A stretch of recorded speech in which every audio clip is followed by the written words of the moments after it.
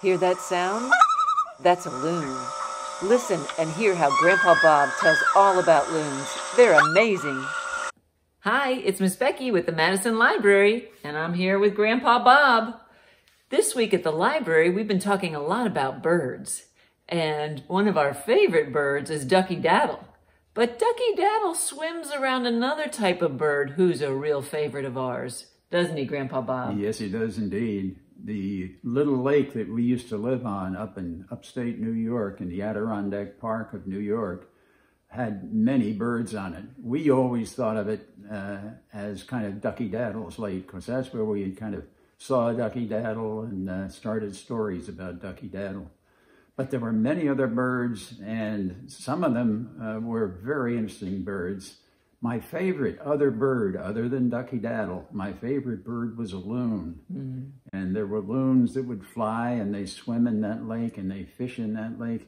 And matter of fact, we left the lake a number of years ago, but we brought with us a picture that we have hanging on our wall here in this house here in Madison. And let me show you this picture, because this is a picture of loons, baby loons that were with their mother, and they were swimming around, and they could swim around a little bit, and they also could get a piggyback ride on their mother's back. And we loved that picture so much that we kept it, and we have it on the wall here in Madison. But there's a lot of other things about loons that we saw, and one of the things that I remember is seeing a loon, a big loon, flying across the sky over the lake. And it was just a beautiful picture of that loon with the black and the white, and making a sound, because the loon makes a sound that really the other birds don't make. And it's a kind of an unusual sound, but it was fun to see it. The thing that we learned about loons and flying is that the loons have a wingspan that's, I don't know, 45 inches or so. It's a big wingspan, so they can fly, and fly very, very well. As a matter of fact, loons can fly about as fast as cars can drive on I-55. Really? Loons can fly up to 70 miles an hour. Wow, I didn't know that. That's just amazing that they can do it, but they have such wonderful, strong, big wings.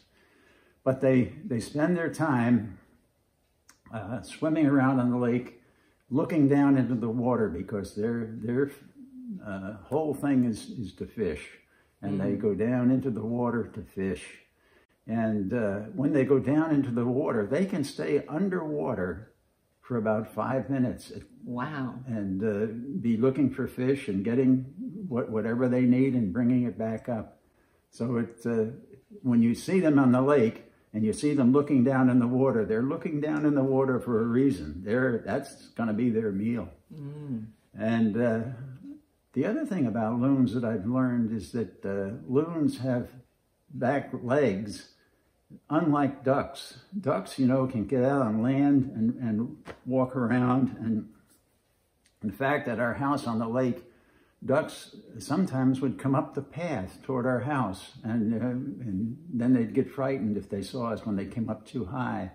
Loons couldn't do that. Loons, their feet and their legs are back further on their body, and when they start to try to walk on land, their tummy goes right onto the ground, so they can't go very far. So you'll find that the loon's nest is always down close to the water, so they don't have far to go up to get up to their nest. And the nest is where they have their babies. So it's an interesting thing to see, and particularly as the babies, it's hard to believe, but the babies, when they're about 1 day old, can get out on the water and swim. Wow. And actually put their heads under the water. Mm. But in order to move around very much, they have to get up and do a piggyback ride with their mom or their dad. And it looks like they have a good time. One of the things that I saw in a video is a video of a loon dad who had just been fishing himself and came up with some fish, and he came over and fed a piece of fish to one of the babies. Oh, and that was so cute. So loons are something that we will never forget, having seen them up on the lake up there. They're just a wonderful thing to see. When they've been in the water fishing and down in there for 5 minutes or so, and they come up out of the water, they came up with a big splash coming up. And that's an interesting thing to see. I remember when I was little, and we would go to New Hampshire and then to the lake in New York, and we used to love to imitate the loon sounds, and we would all get so excited when we saw a loon. Well, can you imitate one now? No. I don't blame you. I was little. I can't either. Oh, your voice has changed. That's it.